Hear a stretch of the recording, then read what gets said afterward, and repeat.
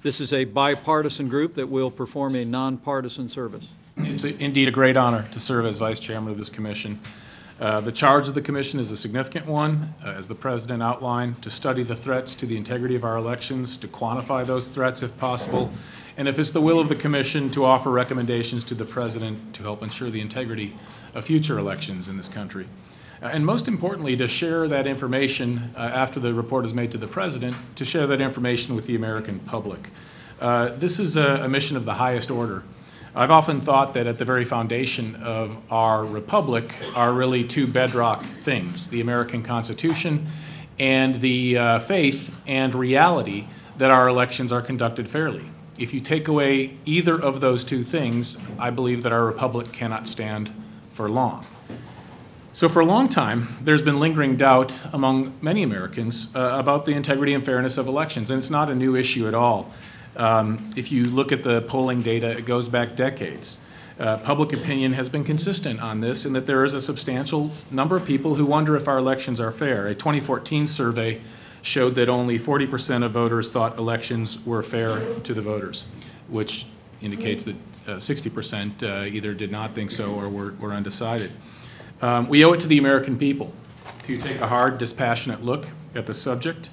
And throughout our country's history, there have been specific historical episodes that we may have learned of in school or in college of voter fraud, and those may have received a great deal of attention.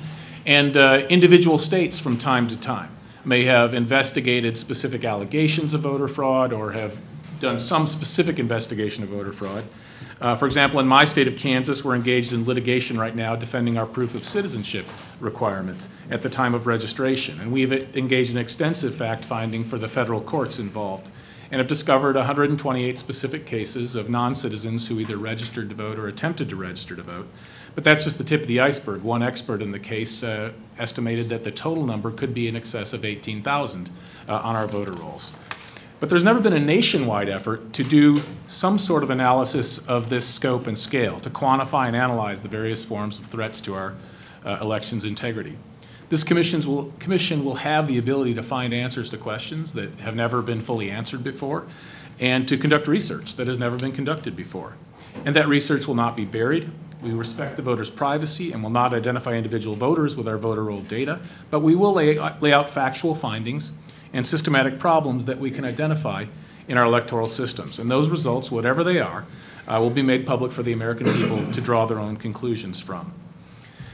In 2013, President Obama established a Presidential Commission on Election Administration, and he did so, among other things, to analyze a problem that had been reported in several states in the 2012 election, and that was long lines at the polling places. When someone drives to a polling place and sees a long line, 2 blocks long, there's a chance that that person may decide it's not worth it for me to vote and turn around and drive home. Similarly, if someone lives in a place where voter fraud has been known to occur in the past, and the elections in the past may have been stolen, there's a chance that he or she will decide that his vote is not likely to count, or it will be counterbalanced by the fraud, and therefore decide not to vote in that case. These are both problems worthy of investigation and worthy of a presidential commission. In Kansas, for the last 11 years, we've hosted the Interstate Cross-Check System, in which approximately 30 states participate. We annually compare our voter rolls to each other, and in so doing, we find literally millions of people that are probable double registrations, where the same person is registered in more than one state. With that information, the participating states can begin the process of keeping their voter rolls accurate and up to date.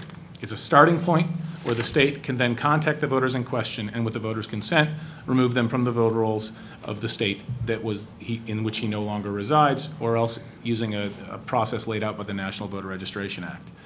The program also develops leads where it appears that the same person may have actually voted twice in the same election in 2 different jurisdictions. After further investigation, a prosecution for double voting may be appropriate. This program, hosted by Kansas and in 30 states, illustrates how a successful multi-state effort can be in enhancing the integrity of our elections and in keeping our voter rolls accurate. I'm confident that this commission will be equally successful on the national level. The talent, experience, and expertise of my fellow members of the commission is truly impressive. Thank you all for giving your time and your energy to this endeavor. I'm really looking forward to beginning our work together. Thank you. Thank you, Mr. Secretary. Thank you for your opening remarks, and thank you for your leadership on this commission. We look forward very much to working with you.